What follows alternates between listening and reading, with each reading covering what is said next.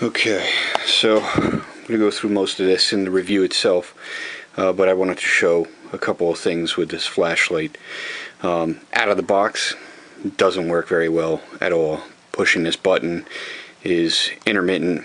You can see right now it does work, but you know, you push the button, it's turning on, but you don't hear anything. It's soft.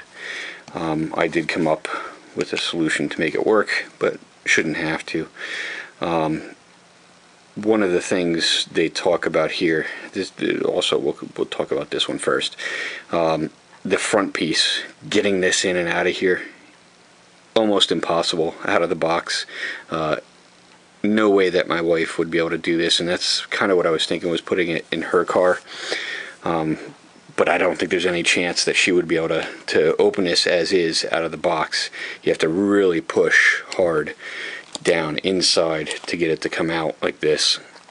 And then getting it back in to click is a little bit easier, but there's still a lot of pressure that has to go into this, and you can see the springs inside here in some of the photos that I took. Out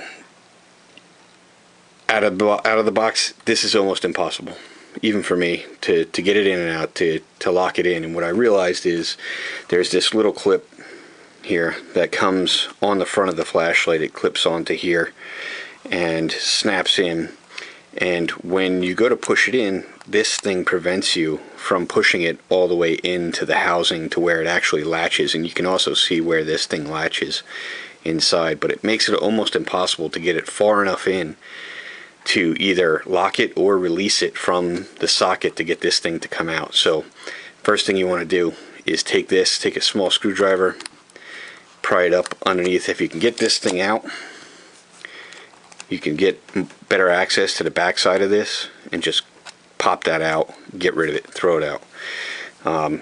That causes a ton of problems with this. Without that, you can get it in and out fairly easily. It's still a little pressure to get it in there, but you can do it. This groove here is for this bracket, which is meant to clip up underneath your console, your center console in your car, and then you can adjust this thing around when this screw is loosened. It works quite well.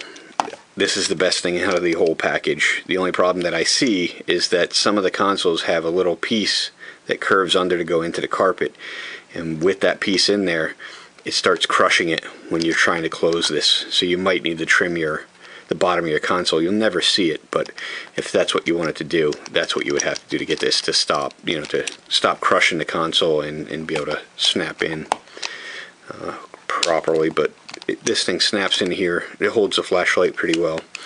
Like I said, this is the best thing out of the whole kit. What I'm going to do is I'm going to take this apart. I found a fix for this switch, and I also seen why this was working somewhat intermittently.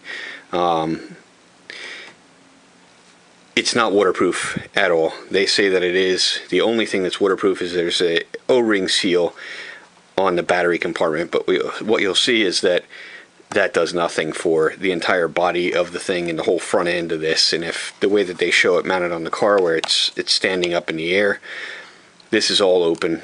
There's no seals down inside here.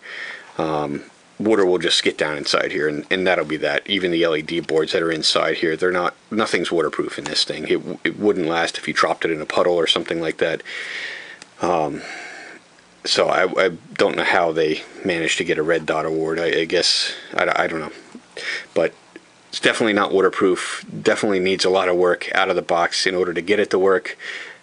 And knowing what I know now, I would never buy this thing. I'm familiar with Lifehammer from the door window hammers, the safety hammers. I build custom emergency vehicles for a living. I engineer the bill of materials.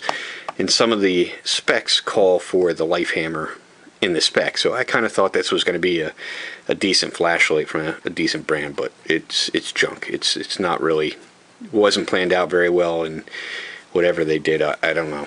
But I'm going to show you how to take it apart very quick.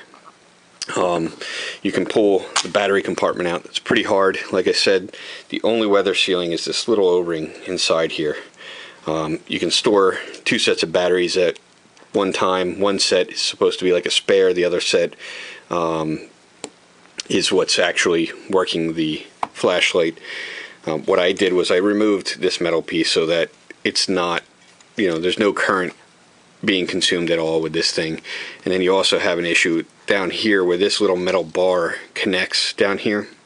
It's going to be tough to see on this video, but down inside here there's 3 welds, or 3 solders, where the pin switch come up in contact. This metal bar just lightly rests in that solder down there. It's not actually soldered to it.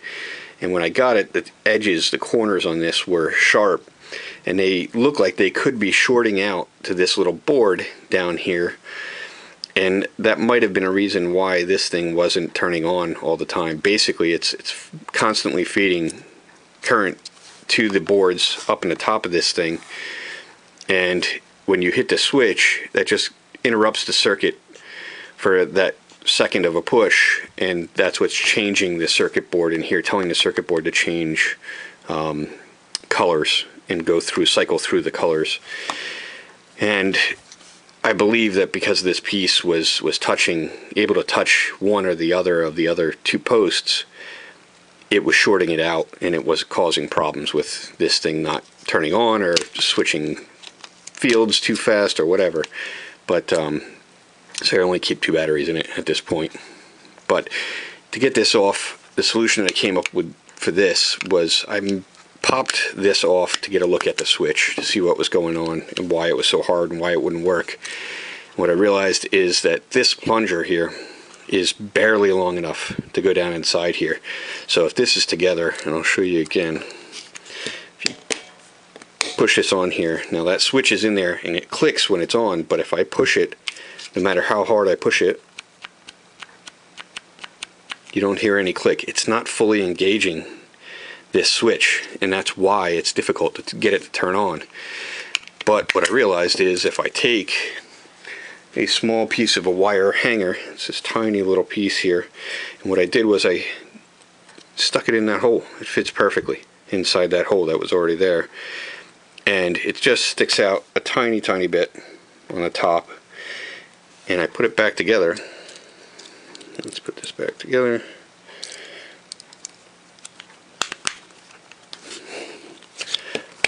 Okay, now if I push this button in, you can hear it click. So it's engaging that switch every single time you push it in. You can hear that click, so you know that it's actually switching the switch, and then it works, no problem. For the flashlight, I want to show you how easy this thing comes apart, and it really shouldn't. So this piece here pops off, and this is for a lanyard, or you can supposedly use this thing and hook this piece into here. I have yet to get it to go in there. It is a major pain in the ass, so I would never use this thing. It doesn't go in there very well, but you can also see that down inside here, if I put my finger, you can see the light. That's not waterproof. When this thing's in there, it's only blocking this little tab here. This is all still open. Right? Then to get this thing apart, you can actually just do it with your bare hands. Right? No flashlight should come apart that easy.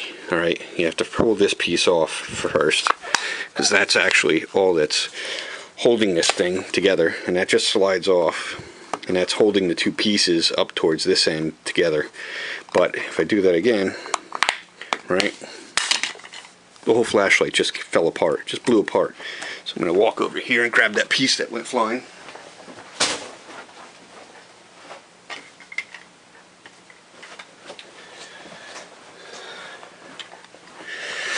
Alright, so we got the pieces. The whole thing comes apart. Looking at the side of this thing, you can see that there's this little divot there.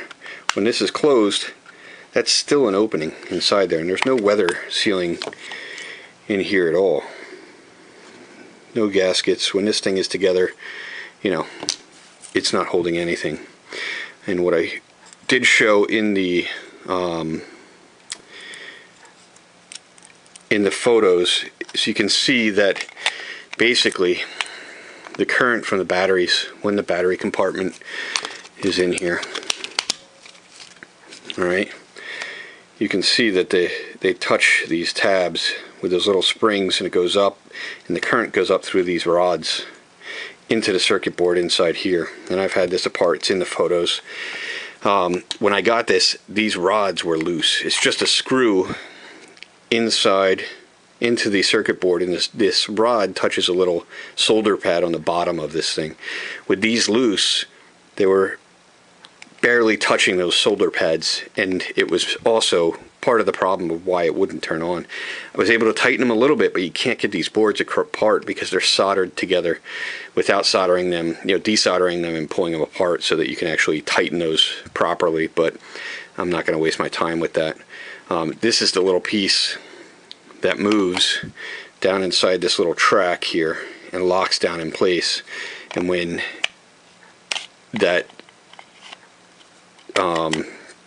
piece is on the front here, it doesn't allow you to get this down far enough for that to go down and lock where it's supposed to be. And then you need to do it again to slide the thing back up. And you can see, I don't know if it'll do it without the springs in it, but if we try, it's in the socket now, so you can watch that thing go down and then lock. So now it's locked in place, and if you push down on it again, it clicks up, and then it allows you, with the springs, it'll push it out to the end, and then it comes down, goes down to lock. But none of this is waterproofed. You can see there's no gaskets anywhere in here, and that's where this thing sits and slides in and out. Right, there's no gaskets in there, so if it's sitting up in the air, that light head is facing up, water is going to get down inside here, and it's going to sit down in this area and probably rust because of the current passing through there. And then if you look at the back of this thing, there's no water sealant on these going inside that housing. This is open inside here where the clip is. There's no water sealing in here. Nothing about this is waterproof. But you put that little piece in the back here, you can make the switch actually work. And like I said, get rid of this thing, pop this off, throw it in the garbage, and it'll still, then it will click down properly and work. I wouldn't keep this out in the rain. I wouldn't count on this flashlight for much. I have other flashlights from other manufacturers that I trust, and the flashlights that I know are going to work when I need them to work. This one I don't trust. It's just not trustworthy enough. From the outside it looks great, looks like a good flashlight, but out of the box it just doesn't work. It doesn't work properly, and that's, quite a few reviews mention it, and you can see why. It's pretty flimsy and plastic and not put together very well. I don't know how they got a Red Dot award, but this thing is very sketchy. So hopefully that helps you make your decision. Is what it is. Thank you.